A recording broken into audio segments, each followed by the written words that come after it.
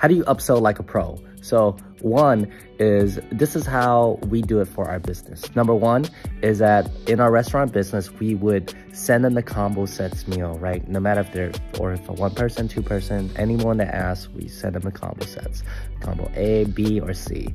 And then from there, I always ask, hey, you know what? How many people are you ordering for? I can make recommendations.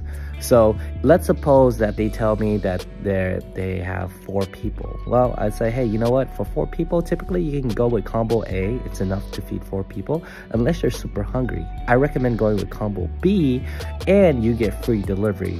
So 8 times out of 10, what I found is that they're happy to go with the upgrade. The only time is that they would stick to combo A, right? Is, let's suppose they haven't tried it before, or they're not so hungry and they just want to give it a try, they would stick with combo A.